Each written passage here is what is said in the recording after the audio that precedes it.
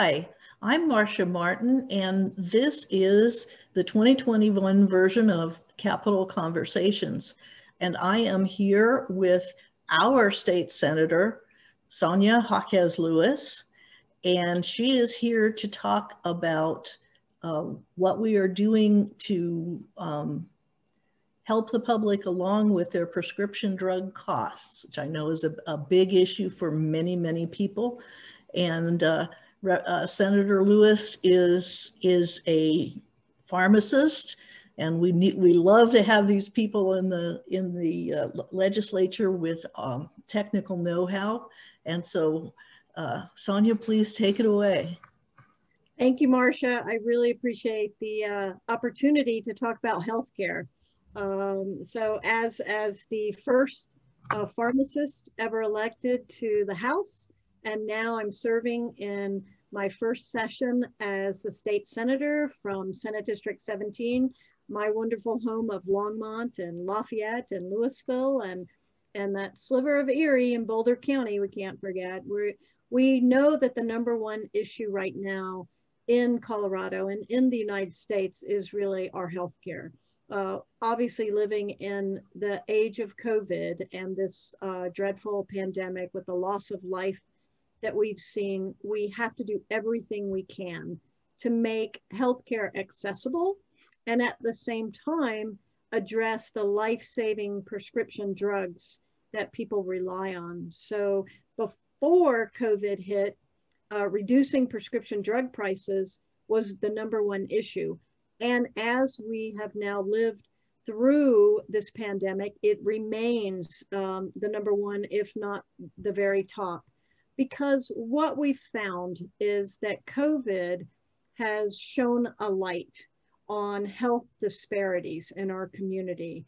Not everyone can get access to a doctor and can get that access to those prescription drugs that they need.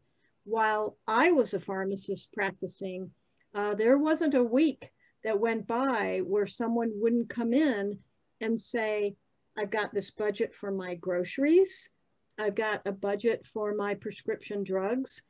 They're not matching. I can't do this. They would hand me, we call it a brown bag. They'd hand me a bag of prescription bottles and say, which one can I do without this month? And I mean, that is heartbreaking. We are the wealthiest, the greatest country in the world, and we can't get prescription drugs for our citizens and residents. That makes no sense. So I'm looking at introducing, and we start back on February 16th for our 2021 session. We'll be introducing several bills to help with healthcare. The first one is a prescription drug affordability board, which will review the drugs and if they are affordable or not affordable. And the reason why we're looking at doing it that way is because the United States is one of 2 countries in the entire world that do not take a look at affordability for prescription drugs. And the other country is American Samoa. So it just, again, it is a travesty that we can't negotiate. We're not allowed to look at what drugs cost for Americans, and we can fix that here in Colorado. And one more piece about this bill that's important to know is that it's already passed in other states. We've had 2 states that have already passed a form of this, and we now have 6 states that are looking at doing it for their session this year. So Colorado is a little behind when it comes to doing something about reducing the price of prescription drugs. And this will get us back to where we need to be, because this is really a vital issue for so many people. Yes, and what you said about COVID, I mean, what we are seeing is that it's a real social equity issue, because the people who have been rationing their own health care for financial reasons are more vulnerable. They're not as healthy, and so they're more vulnerable to the ravages of the pandemic. And it probably isn't the only reason why persons of color in Colorado have a higher infection and a higher death rate, but it's certainly one of the reasons. Right. You're hitting it right. You're hitting the nail on the head, Marcia, because we have Black and brown communities in our area that have, double, triple the death rate from COVID. There's many reasons that contribute to that, but one big one is access to proper health care. And, we could go on and on about the reasons of how we got into this depth of this pandemic, but certainly now I commend the governor for trying to get the vaccine out as quick as he can, but we need to do more, because even the most recent numbers released by the Colorado Department of Public Health and Environment, CDPHE, one of our acronyms, is that more white, affluent Coloradans are getting the vaccine compared to communities of color, communities of disparity. So we need to basically address making the vaccine more available and making healthcare in general and prescription drugs more affordable. So I'm hoping that this bill, as it's doing in other states, and we've seen other countries do it, I'm hoping that this will go a long way. Do I have time to talk about a few more bills that are coming? Yes, you have all the time that you want to give us, although we do try to keep these a little bit short because people's attention wanes, and I'd rather have I'd rather have several that get watched end to end than one that's too long. But please go ahead. Great. I want to talk about what the unfairness of why we're looking at this, like what makes us want to do it now, and what is happening in prescription drugs in general. So let's look to our neighbors to the north. If you look at what Canadians, as an example, and they're very public about the way that they do their prescription drug plans and the way that they purchase and supply prescription drugs. So their prescription drugs are, the listing and the cost of those drugs is public. So if you look at the way we do prescription drugs, it's very secret. For instance, if you go to one pharmacy, it's going to be one price. If you go to another, it's going to be another. If you have Medicare, you pay a different amount than if you have private insurance. And this is really what makes this issue so complex. And one of the main reasons why I decided to run for office, because as a pharmacist and as a former Medicaid pharmacy director, I understand those dynamics. So let's look at just one drug. If there are any viewers that might be familiar with Humira, that is a product for rheumatoid arthritis. It also treats Crohn's disease. It also treats psoriasis. And actually, I could go even into more, but let me stop there. In the United States, a list price for a 1-month supply of the syringes is about almost $3,000. And that's on one pricing mechanism. Do you know what they pay in Canada? It's $550. Whoa. So we have a huge disparity.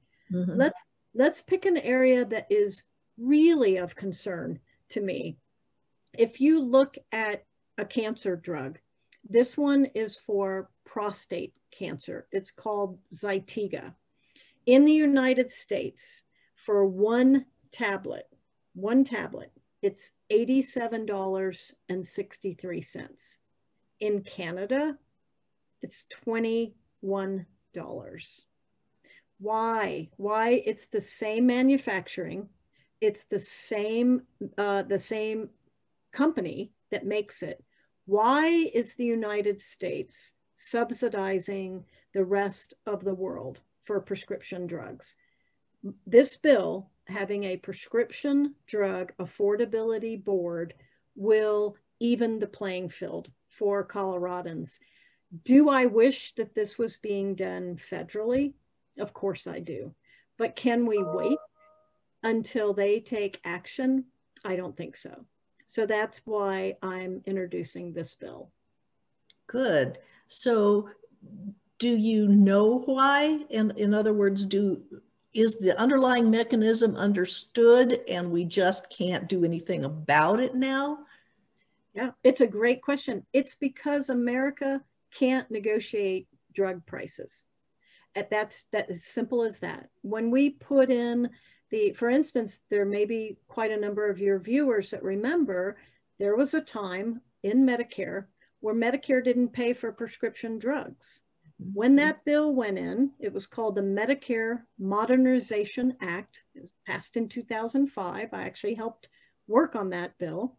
Prescription drugs were added. That coverage was added. However, there was a clause that was put into that bill that said that drug prices could not be negotiated by the United States government.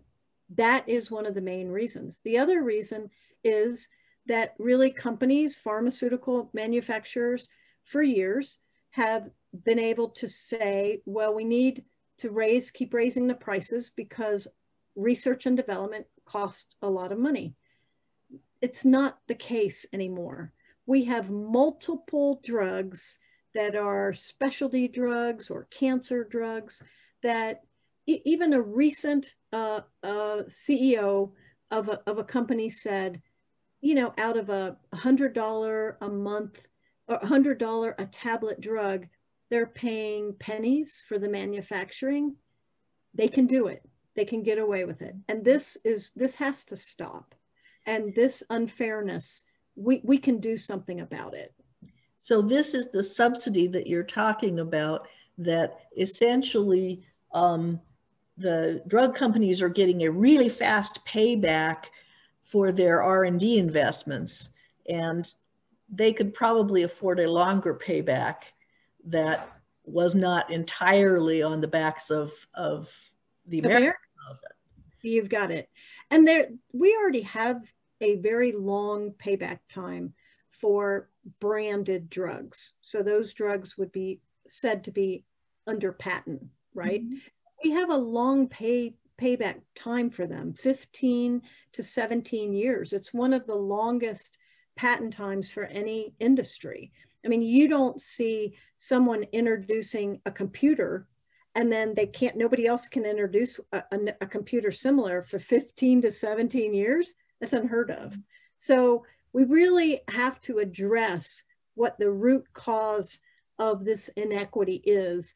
And this bill, establishing an affordability review process, will do that. Will the drug companies be required to make any kind of disclosures about what their R&D investments were, as opposed to manufacturing costs, et cetera? We have no transparency right now at all from pharmaceutical manufacturers. They're not regulated in Colorado the way they are in other countries. And we're not trying to set any prices. We're not trying to say you can make this or you can't make this. We're not doing that at all. What we're doing is we're assessing, is the product based on other competitors, generics, other brands, what's happening in the marketplace, the number of uses of the drug, supply issues, all of those things. We're assessing, is this drug affordable when you look at all of it? And here's the interesting thing about that. In the United States, we already have some groups that are doing that, but they don't have any power to control where we go with that information. Now, every other country in the world, except American Samoa and the United States, has those kind of review boards. And they look at comparing drugs and what's affordable and what's not. And that's the direction that we need to head. Again, I would love to see this be something that we do on a nationwide basis. But We're not there. I will say that it's leaders in our country, like our state, like Maryland, like Washington, California, Rhode Island's looking at it, North Dakota's looking at it, Oklahoma's looking at it. If enough states get together and do this, I think that, what's that saying about rising tide, raises all boats. Hopefully we'll be able to have the federal powers that be take a look at doing this. Mm-hmm. Well, that's a good thing. And I have heard Governor Polis say before that he's looking at interstate alliances too as a lever about healthcare costs in general. Yes, that's a great lead-in for, I think, another piece of legislation that I know is coming. And by the way, Governor Polis is a big fan of the approach that I'm taking on this legislation. We have what I think will be coming is the public option. That bill was introduced. There was a study that was done. It passed in 2019, and now we have some of the study information back. And I believe you're going to see a public option bill that will allow other counties, and I can't say for sure if it's a regional alliance, but we can look at what other counties are doing, and we hopefully in the public option and the reinsurance that was done, that allowed premium prices to drop by 18 to 20% for some folks. So this is another wonderful aspect that we're looking at for reducing general healthcare costs and insurance premiums. So I think that that's another avenue that we'll be heading down this coming session. Good. So I can see two things about that. One is that because of the Colorado's distribution of population and industry, the burden of private insurance falls very heavily on our rural communities that don't have as much income. Right. So that'll be not as much choice of insurers. Also true, yes. Right. Before they passed the reinsurance, or I should say me, I voted for it too. Before we passed that in 2019, we had, I believe it was 12 counties in the state that only had one insurer. And that obviously is a monopoly, right? I mean, we're looking at that across the board. We have to have competition. Our country was built on being able to keep things affordable by having a fair and great playing field for everyone. And it should be true for healthcare. So I think that we'll be looking at something like that too. And if I can spend one more minute on where we're going, great, with healthcare, I think there's been a huge commitment to mental health care. In fact, in the House, where I just finished serving for 2 years, they've even realigned the Public Health Committee to be Public Health and Mental Health, which is wonderful because now we can give more increased attention and resources to looking at improving our access to mental health care. So I think that's another area that we can improve in Colorado. We need more mental health providers.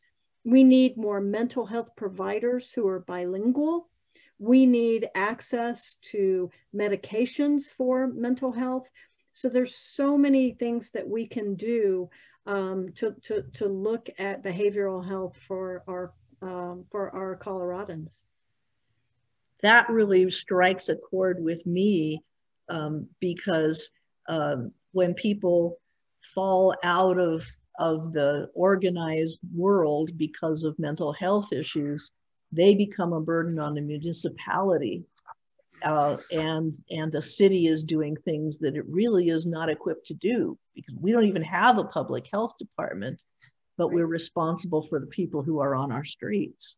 Right. And, Longmont has been a leader in doing partnerships with some of the police groups that you have police officers going out, social work officers going out. You probably know the name of the program, which escapes me right now. Initiative is one.